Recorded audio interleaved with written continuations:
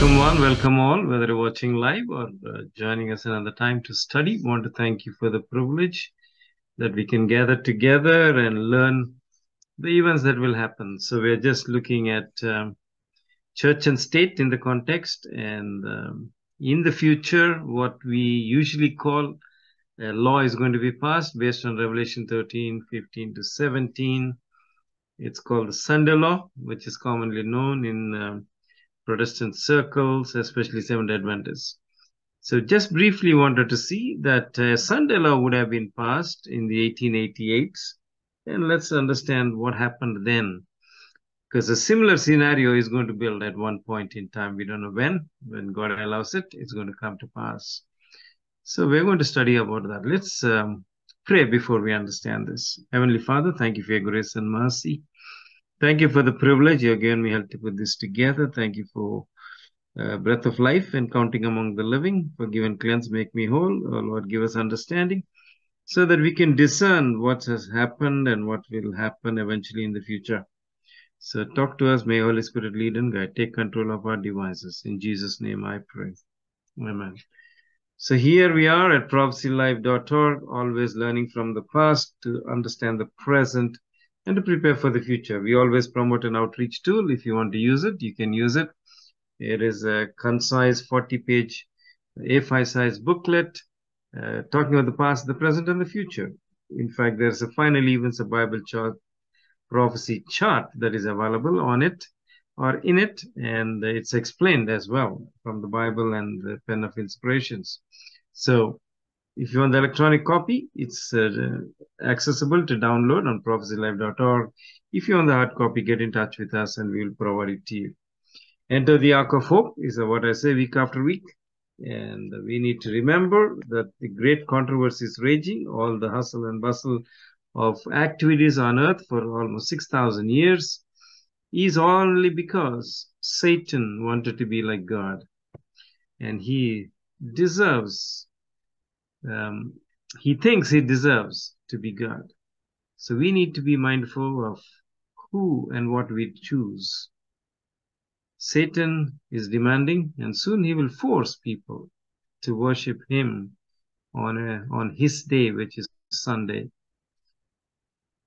If you want to worship God, who created heaven and earth and all that in them there is, you have to worship the Creator God, and which he instituted seventh day, Saturday at creation. Who will you choose? That's why we're studying, to understand and make an informed choice. And get into the ark is another statement I keep saying week after week, because God is in his holy, most holy place, sitting on his throne, passing judgment. The foundation of his throne is the Ark of the Covenant, inside which is the law of God, based on which he governs the universe and even judges man and Satan and his host. Get into this ark. Health snippet we give you week after week. We're going through some vegetables and plant produce, so to say. And today we're looking at akuzai bean.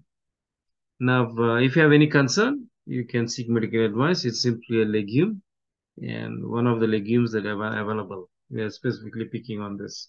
So you know that akuzai beans, as akuzai beans are, the spelling is slightly variant, but both are the same.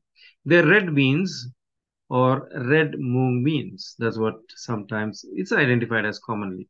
So like other types of beans and peas, they are part of the legume family, and there are at least 60 varieties of akuzai beans, and they're grown in more than 30 countries, especially China. They are naturally gluten-free, and 100 grams, meaning 3.5 ounces, portion of boiled akuzai beans provides you with 128 calories, 7.5 grams of protein, 0 grams of fat, 0 grams of cholesterol, 25 grams of carbohydrates, 7.3 grams of fiber, 28 milligram calcium, 52 milligram magnesium, 168 milligrams of phosphorus, and 532 milligrams of potassium, etc. What are the benefits other than all those vitamins and minerals? It prevents cell damage. Akuzai beans contain at least 29 different types of antioxidants which help prevent some types of cell damage. It also helps in weight loss. Akuzai beans may help you lose weight. Heart health. It helps decrease total LDL or the bad cholesterol. What about anti-aging? Studies show that those eating aksa are living longer. And also, what about reduced chance of birth defects? 100 grams of serving of aksa beans provides with 1/3 of the folate you need in a day. Also about muscle and bone strength, calcium, phosphorus, potassium, and magnesium are minerals that body needs to keep muscles working right and bones less breakable. Some precautions here. Now, some people don't eat beans and legumes and all of this, thinking of the gas formation in the digestive system and the flatulence that occurs. The best solution to that is soaking the beans for 12 hours, which reduces the gas formation. You will see the gas floating on the water after 12 hours. So 100 grams of sweetened axi bean paste contains 34 grams of sugar. So if you're concerned about consuming sugar, watch out canned stuff and processed axi beans. Axi beans are used in various ways. You can use them as sweet or savory dishes and are healthy substitutes for meat. It's gluten-free, remember that. And they add them to soups, stews, curries, chilies, salads, and grain balls, or cook with kale or other vegetables. They're very savory. If you want to enjoy it, enjoy it. It's God's pharmacy. Any concerns, seek medical advice. Another statement we keep saying or question, can we trust Bible prophecy? And we say yes.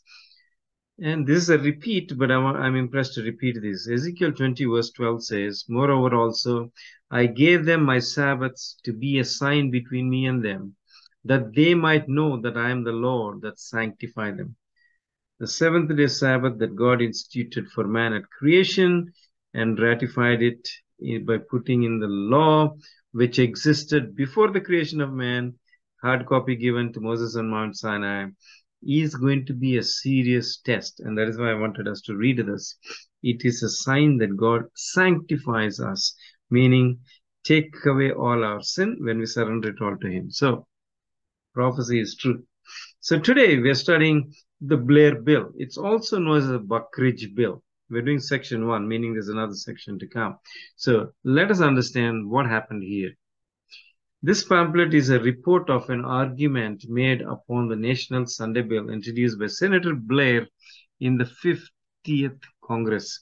It is not, however, exactly the argument that was made before the Senate committee, as there were so many interruptions in the course of my speech that it was impossible to make connect an argument upon a single point. Now, this is written by A.T. Jones. These are his statements. So by these questions, etc., my argument was not only forced to take a wider range than as intended when I began to speak, but I was prevented from making the definite argument that I designed to present. I do not speak of these interruptions and counter-arguments by way of complaint, but only to explain why this pamphlet is issued. Nevertheless, it is a fact that while there were 18 speeches before mine, occupying 3 hours, in all of which together there were only 189 questions and counter-arguments by all the members of the committee who were present. I was interrupted by the chairman alone 169 times in 90 minutes, as may be seen by the official report of the hearing. And that's the reference where you can find it. So, a national Sunday law is a question of national interest. While it is true that the Sunday Rest Bill did not become a law, the legislation having died with the expiration of the 50th Congress, it is also true that those who worked for the introduction and passage of that bill are now laying plans to have another national Sunday bill introduced as soon as possible in the 51st Congress. That's what is written. And will do in all this their power to secure its enactment into law. The scope that has given to the subject by the questions asked of me by the Senate committee has opened the way for a somewhat exhaustive treatment of the subject. These questions being raised by United States senators, men of national affairs, show that a wider circulation of this matter is not out of place. So the subject is worthy of the careful attention of the whole American people. The principles of the American Constitution, the proper relationship between religion and state, and the distinction between moral and civil law, and the inalienable civil and religious rights of men. These are questions that never should become secondary in the mind of any American citizen. So, an eminent American jurist has justly observed that in a government of the people, there is no safety except in an enlightened public opinion based on individual intelligence.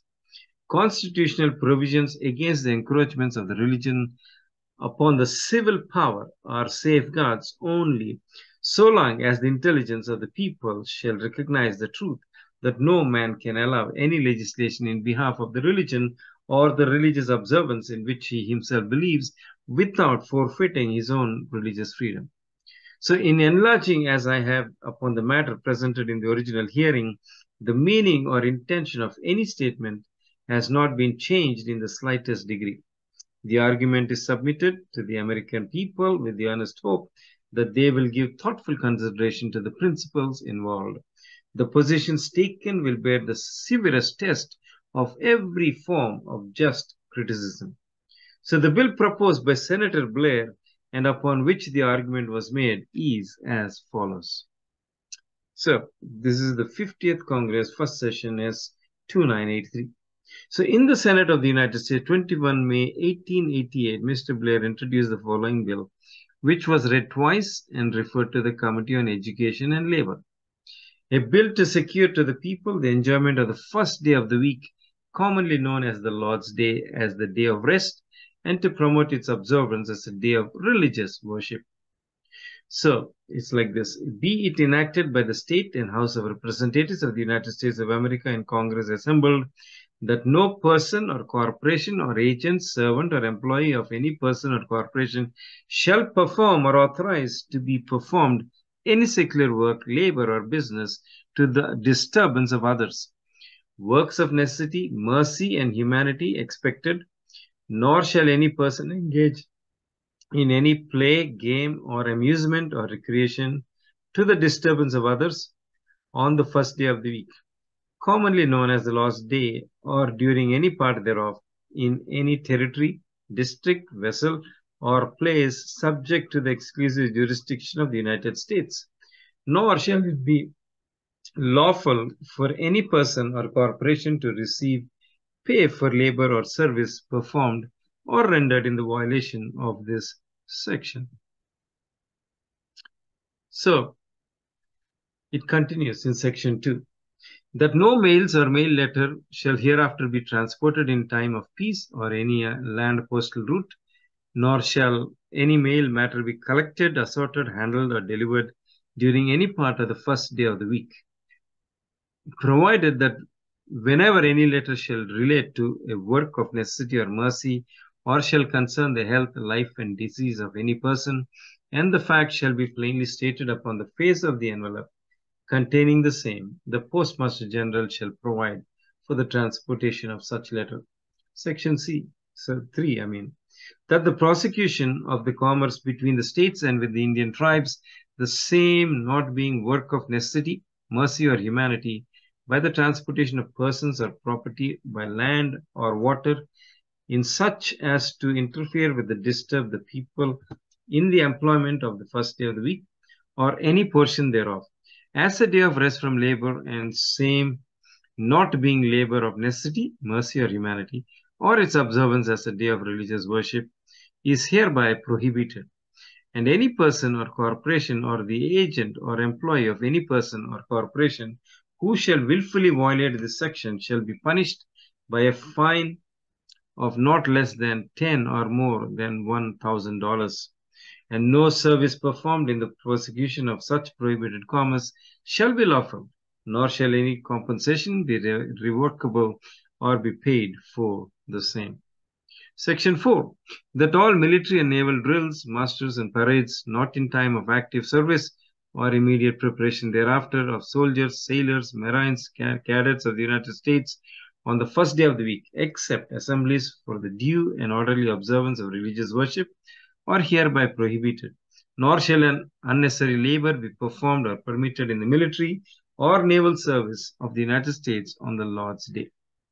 Section 5, that it shall be unlawful to pay or to receive payment or wages in any manner of service rendered or for labor performed, or for transportation of persons, or of property in violation of the provisions of this Act.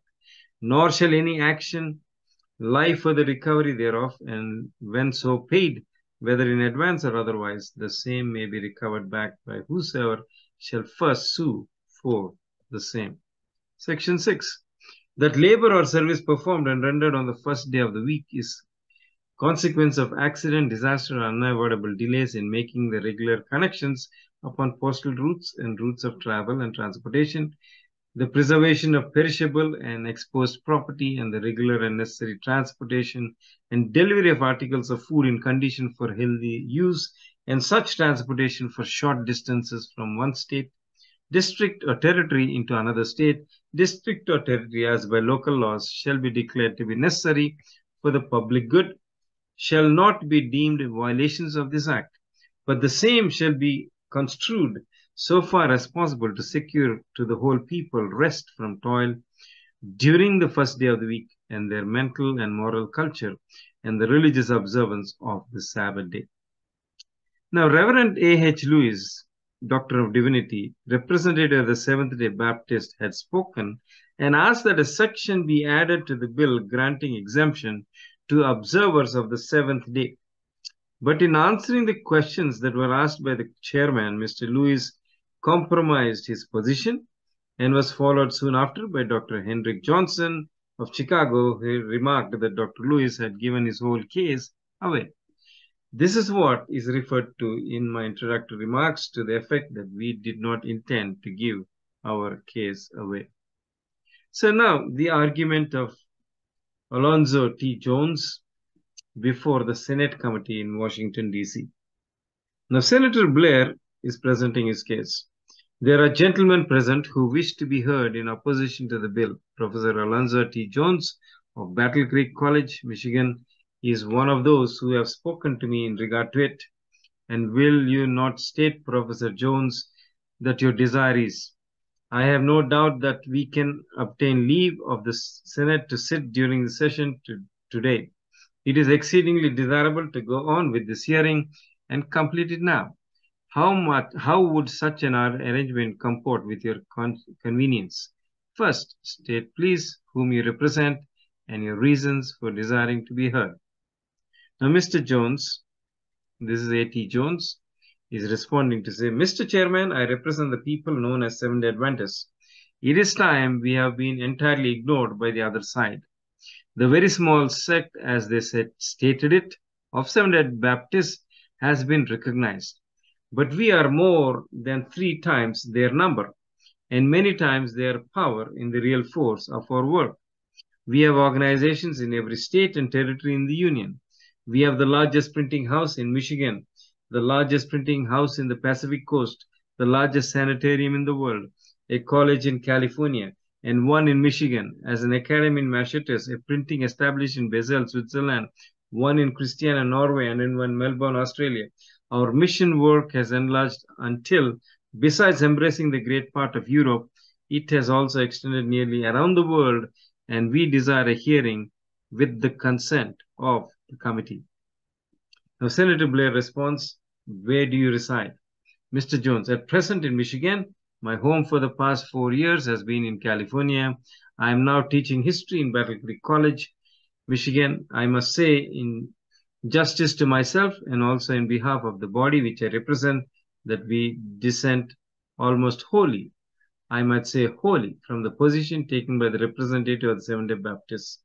I knew the instant that Dr. Lewis stated that he did hear that he had given his case away. We have not given our case away, senators. Do not we expect to give it away. We expect to do deeper than any have gone at this hearing, both upon the principles and upon the facts, as well as upon the logic of the facts. Now, Senator Blair says, this matter is all familiar to me, to you. You are a professor of history. Can you not go on this afternoon? Mr. Jones, yes, I can have a little space between now and this afternoon to get my papers together, and I have some references to read that I did not bring with me this morning. Senator Blair, very well. Senator Blair, you have a full hour Professor, it is now 1:30. Now, Mr. Jones says there are three particular lines in which I wish to conduct the argument. First, the principles upon which we stand. Second, the historical view. And third, the practical aspect of the question. So the principle upon which we stand is that civil government is civil and has nothing to do in the matter of legislation with religious observance in any way. The basis of this is found in the words of Jesus Christ in Matthew 22:21.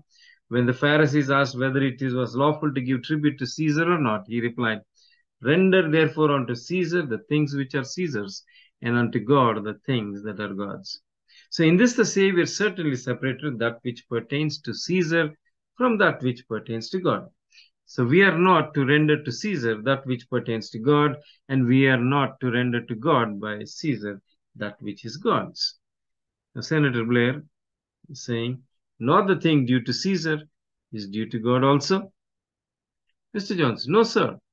If that be so, then the Savior did entangle himself in his talk, the very thing which they wanted him to do. The record says that they sought how they might entangle him in his talk. Having drawn the distinction which he has between that which belongs to Caesar and that which belongs to God, if it be true that the same things belong to both, then he did entangle himself in his talk.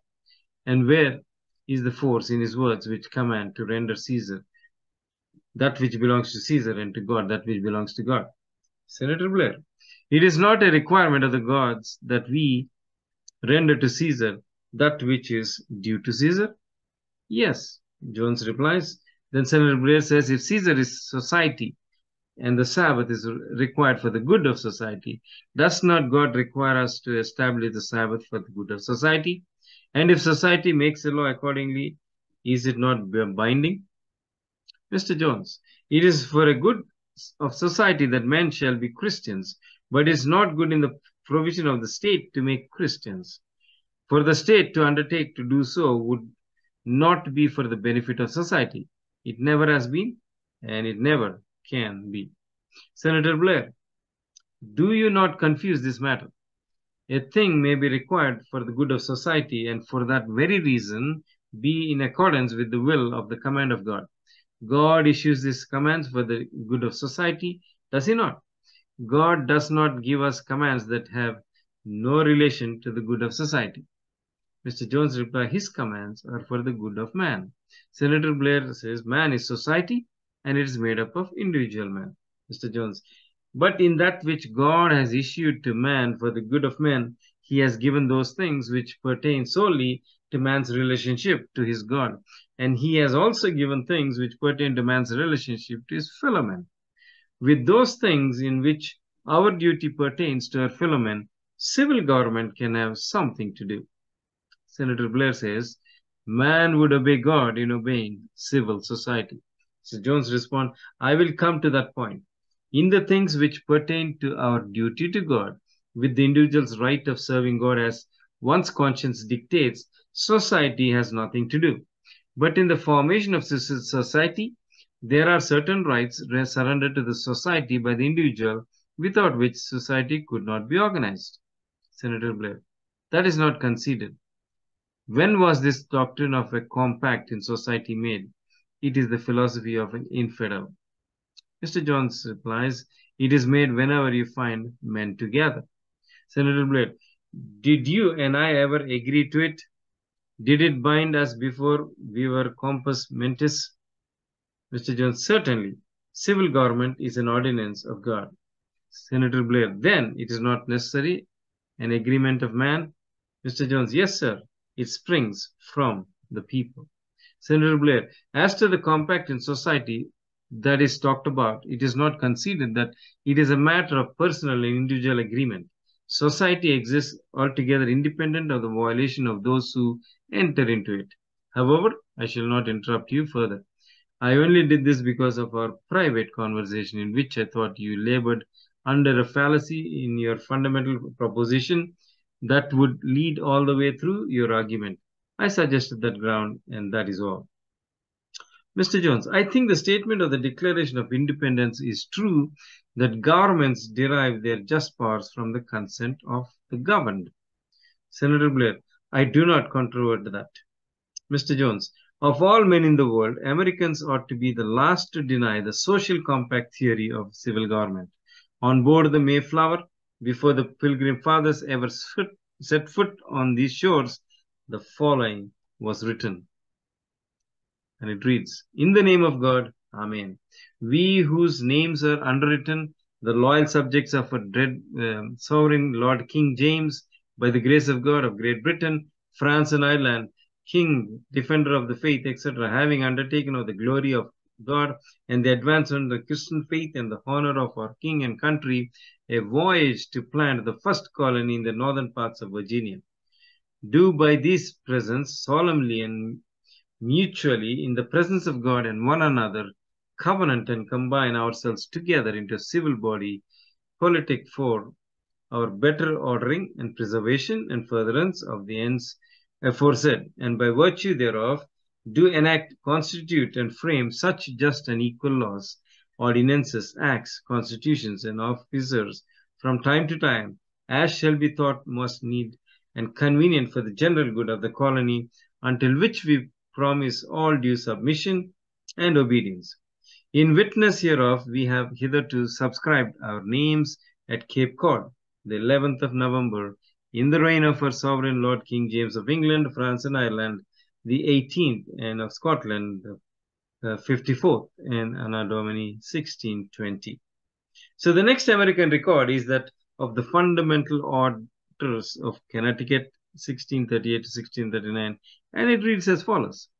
Forasmuch as it hath pleased the Almighty God by the wise disposition of the divine providence, so that order and dispose of things that we, the inhabitants of the residence of Windsor and Hartford and Wethersfield, are now cohabitating and dwelling, and upon the river of Connecticut and lands thereunto adjoining, and well knowing where a people are gathered together, the word of God requires that to maintain the peace and union of such people, there should be an orderly and decent government established according to God, to order and dispose the affairs to the people at all sections as occasion shall require. Now do therefore associate be convinced ourselves to be as one public state or commonwealth, and do for ourselves and our successors such as shall adjoin to us at any time hither thereafter. Enter into combination and confederation together, etc. So answer, the first constitution of your own state, 1784, in its Bill of Rights declares, number 1, all men are born equally free and independent thereof, and all government of right originates from the people, is founded in consent and instituted for the general good. Number 3, when men enter into the state of society, they surrender some of their natural rights to that society in order to ensure the protection of others, and without such an equivalent and surrender is void. Number 4, among the natural rights, some are in their very nature unalienable, because no equivalent can be received for them. Of this kind are the rights of conscience. And in part 2 of that same constitution, under the division of the form of government, are these words: the people inhabiting the territory formerly called the province of New Hampshire do hereby solemnly and mutually agree with each other to form themselves into a free, sovereign, and independent body, politic, or state, by the name of the state, New Hampshire. So in the Constitution of New Hampshire of 1792, these articles are repeated word for word. They remain there without alteration in a single letter under the ratification of 1852 and also under the ratification of 1877. So consequently, sir, the very state which sends you to this capitals founded upon the very theory which you here deny. This is the doctrine of the Declaration of Independence. It is the doctrine of the Scripture, and therefore we hold it to be eternally true. Their sound and genuine American principles, civil governments deriving their just powers from the consent of the governed, and the inalienability of the rights of conscience, and these are the principles asserted and maintained by Seventh-day Adventists. Now, Senator Blair says, but society is behind the government which society creates. Mr. Jones says, certainly, all civil government springs from the people and I care not in what form it is. Senator Blair, that is all agreed to. Now, Mr. Jones, but the people I care not how many there are have no right to invade your relationship to God or mine. That rests between the individual and God. Through faith in Jesus Christ and a Savior has made this distinction between that which pertains to Caesar and to that which is God's.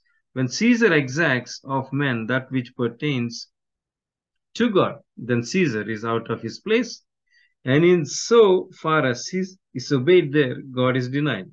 So when Caesar, meaning civil government, exacts of men that which is God's, he demands that does not belong to him. In so doing, Caesar usurps the place of the prerogative of God. And every man who regards God or his own rights before God will disregard all such interference on the part of Caesar. So this argument, this argument is confirmed by the Apostles' commentary upon Christ's words in Romans 13, 1-9. Is written like this. This is Romans 13, 1-9, and it says, let every soul be subject unto the higher powers, for there is no power but of God. The powers that be are ordained of God, and whosoever therefore resisteth the power, resisteth the ordinance of God, and they that resist shall receive to themselves damnation. For rulers are not a terror to good works, but to evil. Wilt thou then not be afraid of the power? Do that which is good, and thou shalt have praise of the same, for he is the minister of God to thee for good. But if thou do that which is evil, be afraid, for he beareth not the sword in vain, for he is the minister of God, a revenger to execute wrath upon him that doeth evil. Wherefore ye must needs be subject, not only for wrath, but also for conscience sake. For this cause pay ye tribute also, for ye are God's ministers, attending continually upon this very thing. Render therefore to all their dues, tribute to whom tribute is due, custom to whom custom, fear to whom fear, honor to whom honor, and owe no one anything but to love one another, for he that loveth one another hath fulfilled the law. For this, thou shalt not commit adultery, thou shalt not kill, thou shalt not steal, thou shalt not bear false witness, thou shalt not covet. And if there be any other commandment, it is briefly comprehended in this saying, namely, thou shalt love their neighbor as thyself. That's Romans 13, 1-9. So it is easy to see that this scripture is but an exposition of Christ's words. Render therefore unto Caesar the things which are Caesar's.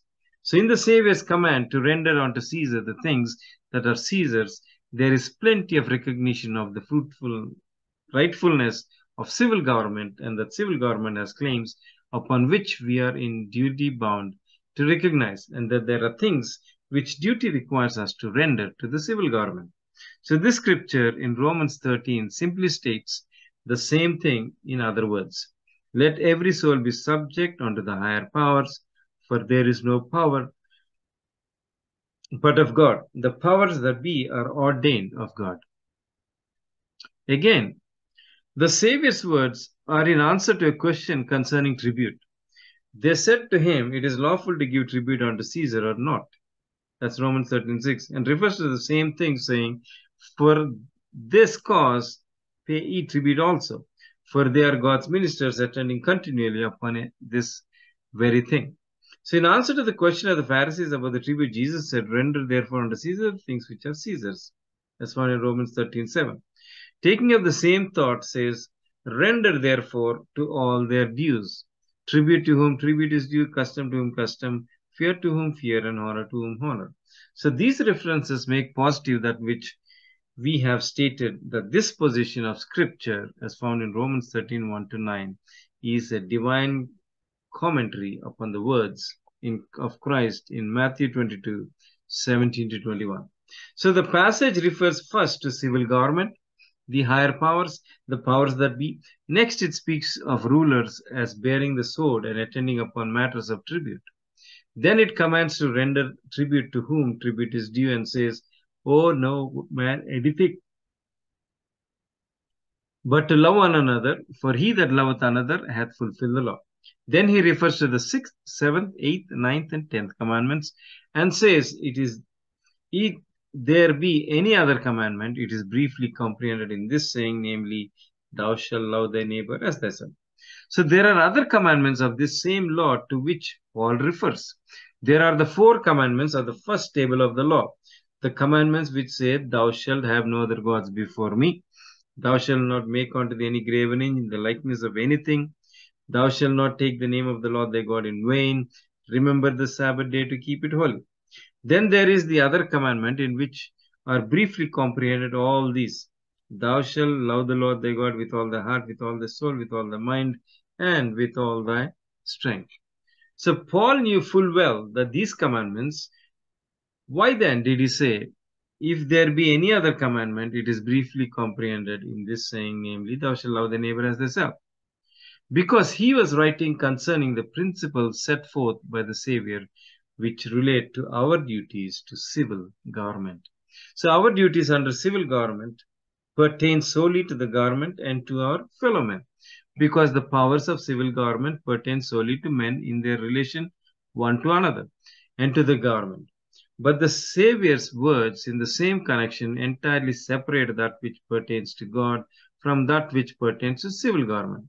So the things which pertain to God are not to be rendered to civil government and to the powers that be. Therefore, Paul, although knowing full well that there are other commandments, said, if there be any other commandment, it is briefly comprehended in this saying, namely, thou shalt love thy neighbor as thyself. That is, if there be any other commandment which comes into the relation between man and civil government, it is comprehended in this saying, that he shall love his neighbor as himself, thus showing conclusively that the powers that be, though ordained of God, are so ordained simply in things pertaining to the relation of man with his fellow man and in those things alone. So, further, he continues to say that as is this divine record of the duties that men owe to the powers that be, there is no reference whatsoever to the first table of the law. It therefore follows that the powers that be, although ordained of God, have nothing whatsoever with the relations which men bear toward God. So, as the Ten Commandments contain the whole duty of man, and as in the enumeration here given of the duties that men owe to the powers that be, there is no mention of any of the things contained in the first table of the law. It follows that none of the duties enjoined in the first table of the law of God do men owe to the powers that be.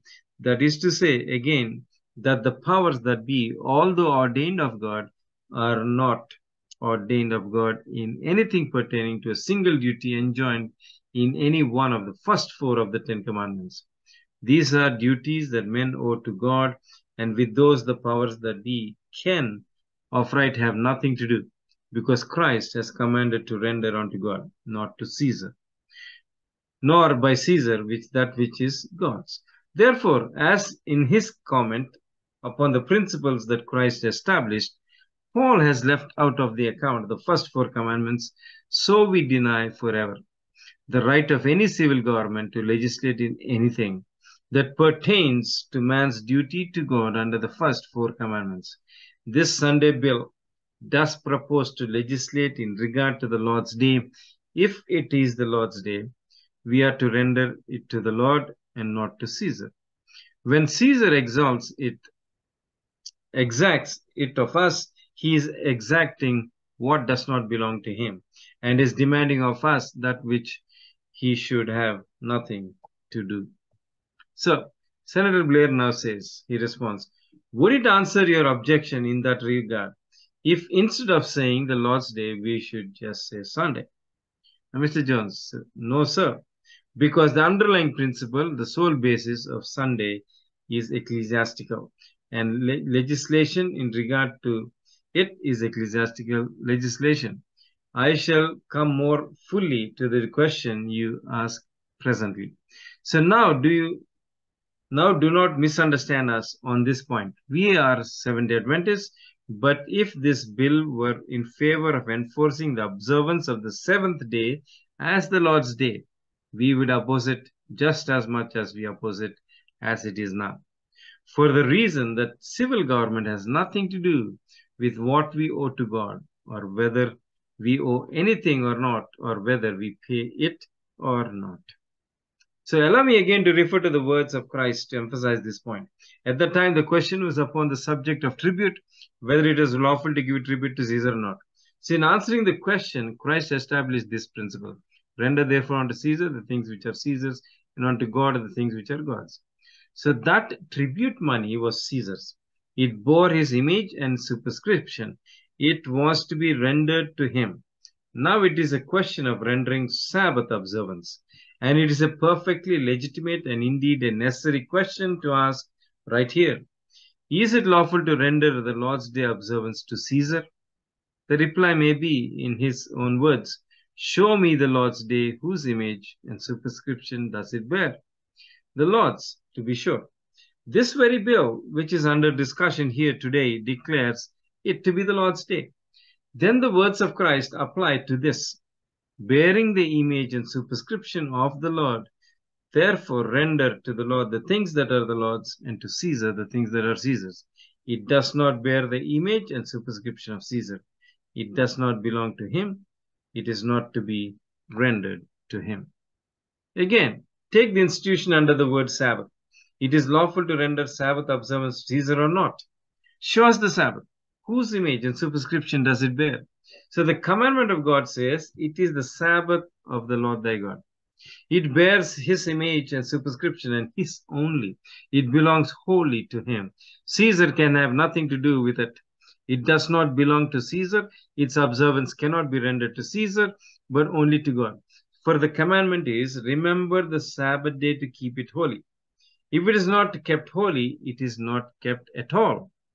Therefore, belonging to God, bearing his superscription, and not that of Caesar, according to Christ's commandment, is to be rendered only to God, because we are to render to God that which is God's, and the Sabbath is the Sabbath of the Lord thy God. Sabbath observance, therefore, or Lord's Day observance, whichever you may choose to call it, whenever you can, be rendered to Caesar. And Caesar never can demand it without demanding that which belongs to God, or without putting himself in the place of God and observing the prerogative of God. So therefore, we say that if this bill were framed in behalf of the real Sabbath of the Lord, the seventh day, the day which we observe, if this bill proposed to promote its observance or to compel men to do work upon that day, we would oppose it just as strongly as we oppose it now. And I would stand here at this table and argue precisely as I'm arguing against this, and upon the same principle, the principle established by Jesus Christ, that which is God's, the civil government never can of right have anything to do. So the duty rests solely between man and God, and if any man does not render to God, he is responsible only to God. And his failure or refusal to render it to God, or any other power that undertakes to punish that man for his failure or refusal to render to God what is God's, put itself in the place of God. So any government which attempts it sets itself against the word of Christ, and therefore anti-Christian. This Sunday bill proposes to have this government do just that thing. And therefore I say, without any reflection upon the author of the bill, this National Sunday bill, which is under discussion here today, is anti-Christian.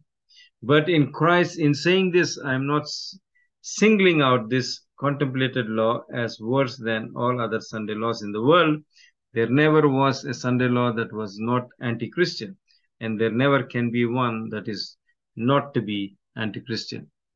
Now, Senator Blair says, you oppose all the Sunday laws of the country then? Mr. Jones says, yes, sir. Senator Blair says, are you against all Sunday laws? Mr. Jones, yes, sir.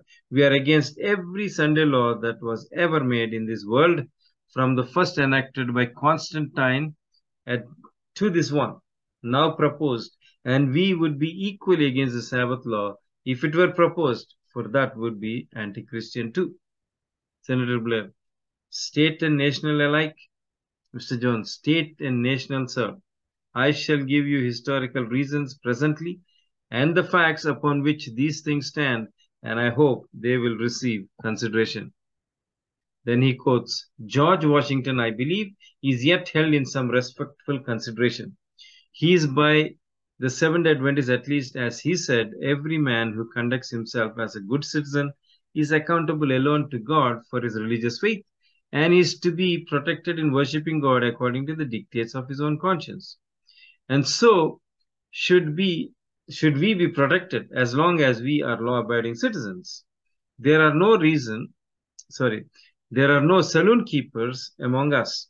We are a body of prohibitions, and as for the principles of Christian temperance, we conscientiously practice them. In short, you will find no people in this country or in the world more peaceable and law abiding than we endeavor to be. We teach the people according to the scripture to be subject to the powers that be, and we teach them that the highest duty of the Christian citizen is strictly obey the law, to obey it from fear of punishment, but to obey respect for governmental authority and out of respect for God and conscience towards Him. Now, Senator Blair says that is the common Mormon argument. So the Mormons say their institution is a matter of religious belief. Everybody concedes their right to believe in Mormonism, but when they come to the point of practicing it, will it not be to the disturbance of others? Mr. Jones replies, I should have come to that even though you had not asked the question, but you have introduced it. I will notice it now. My argument throughout is that the civil government can never have anything to do with men's duties under the first four of the Ten Commandments. And this is the argument embodied in Washington's words. These duties pertain solely to God. Now, polygamy is adultery, but adultery is not a duty that men owe to God in any way, much less does it come under any of the first four commandments. So this comes within the inhibitions of the second table of the law of God. Now, the commandments embracing duty to our neighbor, how men should conduct themselves toward their fellow men. Civil government must decide. That is the very purpose of its existence. Consequently, the practice of polygamy, lying wholly within this realm, is properly subject to the jurisdiction of civil government. My argument does not in the least decree countenance of the principles of Mormonism, nor can it fairly be made to do so. I know that it is offered as a very ready objection, but those who offer it as an objection and as an argument against the principles upon which we stand thereby make adultery a religious practice. But against all such objection and argument, I maintain that adultery is not in any sense a religious practice. It is not only highly irreligious, but is essentially uncivil. And because it is uncivil, the civil power has as much right to blot it out of it as to punish murder or thieving or perjury or any other uncivil thing. Moreover, we deny that the honest occupations of any day of the week or at any time whatever can ever properly be classed with adultery. So there are these people who believe in community of property in this world. Suppose they base their principles of having all things in common upon the apostolic example. Very good. They have the right to do that. Everyone who sells his property and puts it into common fund has a right to do that if he chooses. But suppose these men, in carrying out that principle and in claiming that it is religious ordinance, were to take into consent their property or mine into their community. Then what? The state forbids it. It does not forbid the exercise of their religion, but it protects your property and mine. And in exercising its prerogative of the protection, it forbids theft. And in forbidding theft, the state never asks any question as to whether thieving is a religious practice. So also as to polygamy, which is practiced among the Mormons. But let us consider this in another view. So, it is every man's right in this country or anywhere else to worship an idol if he chooses. That idol embodies his conviction that God is. He can worship only according to his convictions. It matters not what form of idol may have. He has the right to worship it anywhere in the world. Therefore, in the United States. But suppose that in the worship of that God, he attempts to take the life of one of his fellow men and offer it to a human sacrifice. Now, the civil government exists for the protection of life, liberty, and prosperity, etc. And it must punish that man for his attempt upon the life of his fellow man. So the civil law protects man's life from such exercise of anyone's religion, but in punishing the offender, and the state does not consider the question of his religion at all. It would punish him just the same if he made no pretensions of worship or to religion. It punishes him for his incivility. So for this attempt of murder, not punishes him for his religion. I repeat, the question of religion is not considered by the state.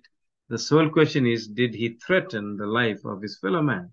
Civil government must protect its citizens, and this is strictly within Caesar's jurisdiction. It comes within the line of duties which the scripture shows to pertain to our neighbor, and with it Caesar has to do.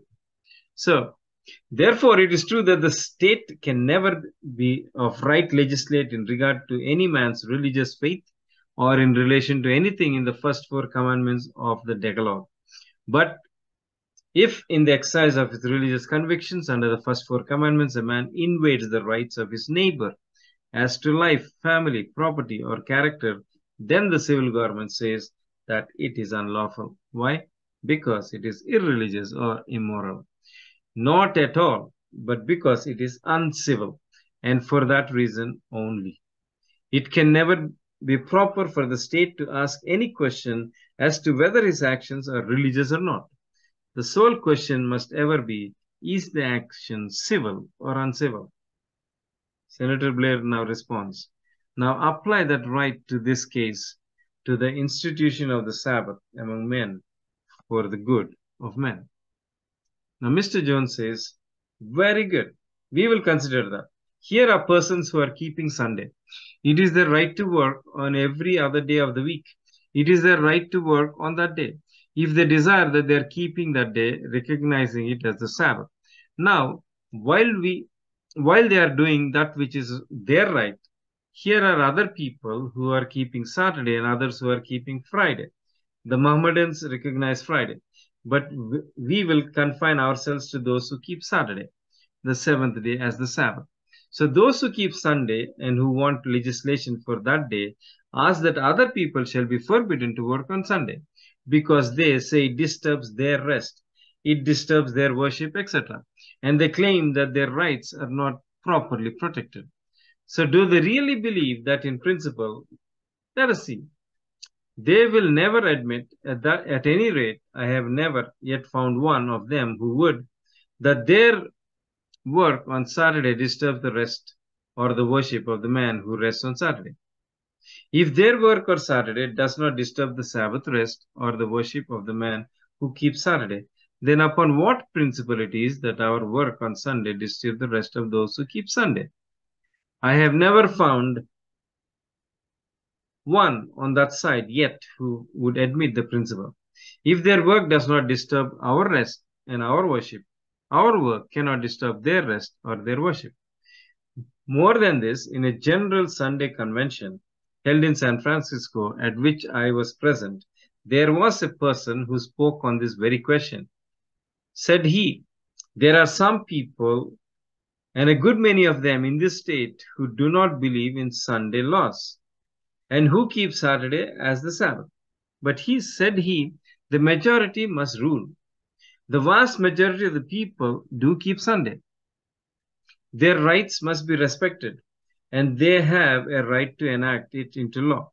I arose and said, suppose the 7-day people were in the majority, and they should go to legislate and ask for a law to compel you to keep Saturday out of respect to their rights. Would you consider it right? There was a murmur all over the house. No. So Senator Blair says, upon what ground did they say no? Mr. Jones, that is what I should like to know. They were not logical. Their answer shows that there is no ground in justice nor in right for their claim that the majority should rule in matters of conscience. Senator Blair now says that does not follow. At least it does not strike me that it follows. The majority has a right to rule in that pertains to the regulation of society. And if Caesar regulates society, then the majority has a right in this country to say that we shall render to Caesar. Mr. Jones replies, very good. But the majority has no right to say what we shall render to God, nor has it any right to say that we shall render to Caesar that which is God's. So in 999 out of every 1,000 people in the United States kept the Sabbath, that is Saturday, and I deemed it my right and I made it my choice to keep Sunday. They would have not right to compel me to rest on Saturday. Senator Blair says, in other words, you take the ground that for the good of society, irrespective of the religious aspect of the question, society may not require abstinence from labor on Sabbath if it disturbs others. Mr. Jones, as to its disturbing others, I have proved that it does not. The body of your question states my position exactly. Senator Blair, now, you are logical that all the way through that there shall be no Sabbath. This question has passed me to ask. Is the speaker also opposed to all the laws against blasphemy? Now, Mr. Jones, yes, sir, but not because blasphemy is not wrong, but because civil government cannot define blasphemy nor punish it. Blasphemy pertains to God, and it is an offense against Him, and it is a sin against Him. Senator Blair, suppose the practice of it in society at large is hurtful to society. Mr. Jones, that will have to be explained. How is it hurtful to society? Senator Blair, suppose it is hurtful to society in this way. A belief in the existence of God and reverence for the Creator and a cultivation of that sentiment in society is for the good of society, is in fact the basis of all law and restraint. And if Almighty, who knows everything, or is supposed to do, and has the power, all power, and has no right to restrain us, is it difficult to see how we can restrain each other? Excuse me. Mr. Jones, he has the right to restrain us. He does restrain us. Senator Blair, to commonly blaspheme and deride the ridicule the Almighty would of course have a tendency to bring up the children who are soon to be the state in an absolute disregard of him and his authority. Blasphemy, as I understand it, is that practice which brings the Creator into contempt and ridicule among his creatures. Mr. Jones, that is blasphemy here. Would not be blasphemy in China and many other countries. Senator Blair, we are not dealing with pagan communities. A regulation that may be appropriate in a pagan community would not answer men in the Christian community. Do you mean that there is no such thing as blasphemy? Mr. Jones, no, I do not mean that. Senator Blair, the chairman hardly believes in any God, whatever, at least in no such God as we do. Taking our God and this Christian institution of ours, what do you understand blasphemy to be? Mr. Jones, there are many things that the scriptures show to be blasphemy. Senator Blair, the power of the law has undertaken in various states to say that certain things are blasphemy. Mr. Jones, precisely. But if the law proposes to define blasphemy and punish it, why does it not go to the depth of it and define all and punish all? Senator Blair, perhaps it may not go as far as it ought.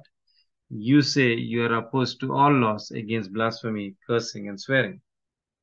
Mr. Jones, in relation to any one of the first four commandments, he says. The Senator Palmer now comes in, another third person. Suppose that what is defined as blasphemy in the statutes of the several states should detract from the observance of the law and regard to it. Would you regard laws against it as being improper? Mr. Jones responds, under the principle that the scripture lays down, no legislation in any way can be proper in regard to the first four commandments. There may be many ways in which we would appear very appropriate for civil government to do this or to do that. But when you have entered upon such legislation, where will you stop? Senator Palmer, abstaining from blasphemy is a part of education of the youth of the country. Mr. Jones, that is true. If you are properly educated, they will never blaspheme. Senator Palmer, we pass laws for the education of the youth. The question is whether abstinentism from blasphemy could not be included in the scope of education. Take it on that ground. Mr. Jones, idolatry, the covetousness is idolatry, is no more than a violation of the first commandment. Thou shalt not have any other gods before me. And if the state can forbid the violation of the third commandment and the fourth, why may it not forbid the violation of the first and the second? And in that case, supplant God at once and establish an earthly theocracy. That is the only logical outcome. Senator Blair, covetousness is a state of mind, but when it becomes practiced by stealing, taking from another without consideration, the law intervenes. Mr. Jones, certainly. Senator Palmer, there is an infection in blasphemy or in covetousness. For instance, if one covetous man is a neighbor in a neighborhood should infuse the whole neighborhood with covetousness to such an extent that all would become thieves, then covetousness would be a proper subject of legislation. Mr. Jones, never. You forbid the theft, not the covetousness. You cannot invade the condition of a mind in which lies the covetousness. Senator Blair, we do not say that we must invade the condition of mind, but society has a right to make regulations because those regulations are essential to the good of society. Society, by a major vote, establishes regulation, and we have to obey what is settled by the majority. Mr. Jones, how shall it be discovered what is blasphemy? As it is only an offense against God. So in the Puritan theocracy of New England, our historian Bancroft says that the highest offense in the catalogue of crimes was blasphemy, or what a jury should call blasphemy. Senator Blair, but the law was behind the jury and said that the practice should be punished. If a jury of 12 men said that one had committed the overt act, then it could be punished. It was the majority who made the law. And the jury only found the question of fact after the law had been violated. The jury did not make the law. This is the question as to making the law. Mr. Jones, it is not wholly a question only of making the law. The question is whether the law is right when it is made. There is a limit to the law-making power, and that limit is the line which Jesus Christ has drawn. So the government has no right to make any law relating to the things that pertain to God, or offenses against God, or religion, and it has nothing to do with religion. So, blasphemy, according to Judge Cooley, in his Constitutional Limitations, he writes, is purposefully using words concerning the Supreme Being, calculated and designed to impair and destroy the reverence, respect, and confidence due to him as the intelligent creator, governor, and judge of the world. A bad motive must exist, and there must be a willful, malicious attempt to lessen men's reverence for the deity or the accepted religion. So it is seen at a glance that this comes from the Old English system of statutes regulating offenses against God and religion. That is where this statute is placed in every system of civil law.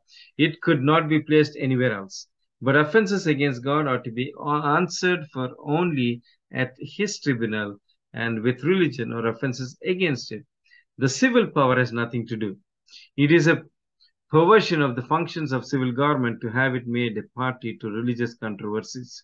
It will have ample exercise for its power and jurisdiction to keep religious disputants as well as other people civil without allowing itself ever to become a partisan in religious disputes and the conservator of religious dogmas. So, but according to the Judge Cooley's definition, blasphemy is an attempt to lessen men's reverence, but only for the deity, but for the accepted religion as well.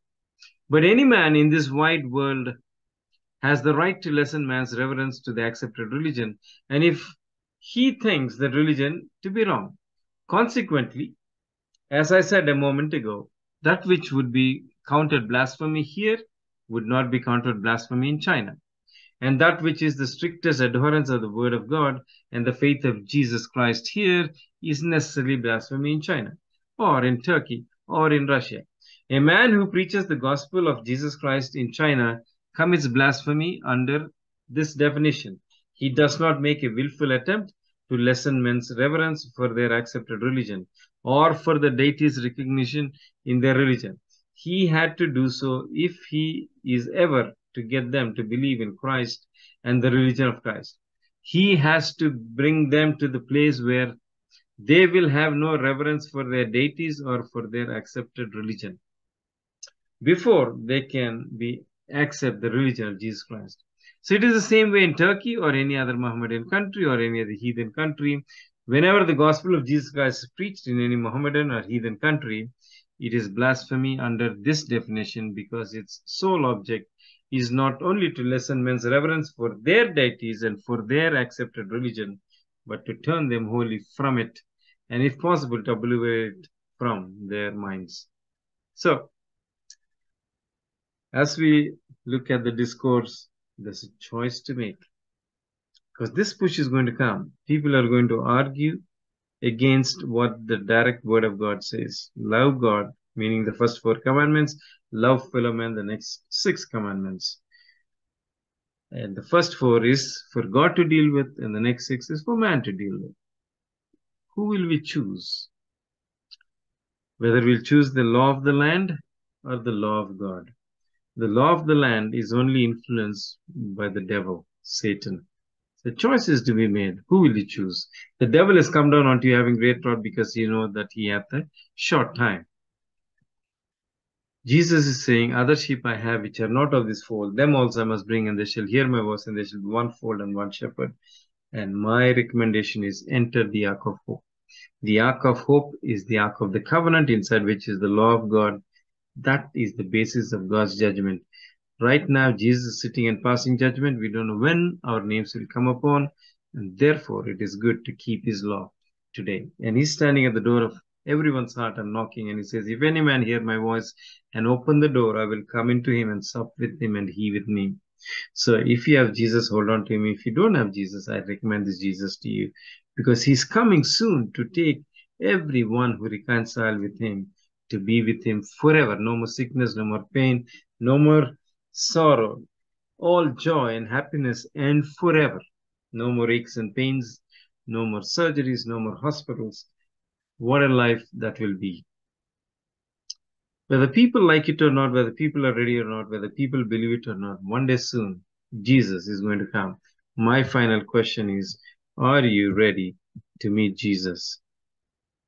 Let us pray. Heavenly Father, thank you for your grace and mercy. Thank you for helping us do the study. Thank you for to understand what was happening in the past, because you have said this will happen again, especially just before you come. And we are living in those days where there's a possibility that this can happen. O Lord, open our eyes that we may see you, and open our ears that we may hearken to your voice. May Holy Spirit direct us in the paths of righteousness by your grace and mercy. Therefore, prepare us, O Lord, so that when our names are looked upon, we could rejoice and enter into your kingdom. In Jesus' name I pray. Amen. Thank you, one. Thank you all for joining and studying with us. May God be with you all, and God bless.